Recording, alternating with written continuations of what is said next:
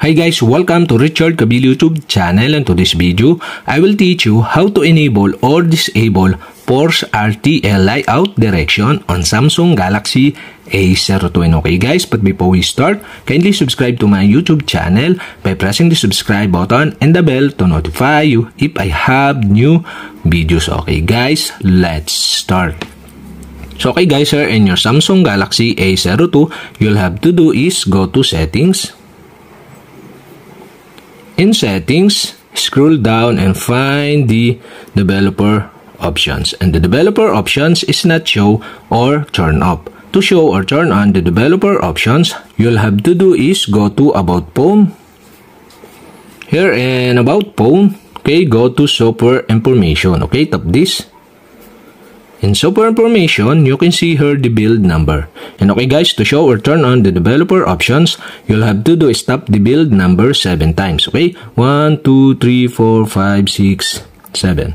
And the developer mode has been turned on. And okay guys, go back and go back again. And now here in settings, you can see the developer options. Okay, you can see below. So okay guys, you'll have to do is tap this. And developer options, scroll down and go to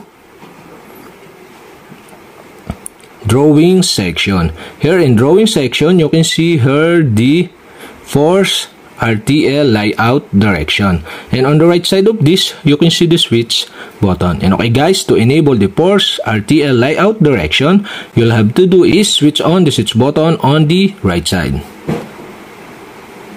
If this turn on, okay, you can see the screen is change layout or change direction. And that's it. Okay, we have successfully enabled the force RTL layout direction. And okay guys, to disable again, you'll have to do a switch off the switch button on the right side. Okay, you can see on the left side on the screen the switch button. Okay, you can turn off this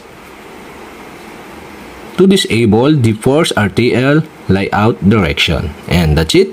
Okay, we have successfully enabled or disabled force RTL layout direction on Samsung Galaxy A02. And okay guys, if you have a question, kindly comment below.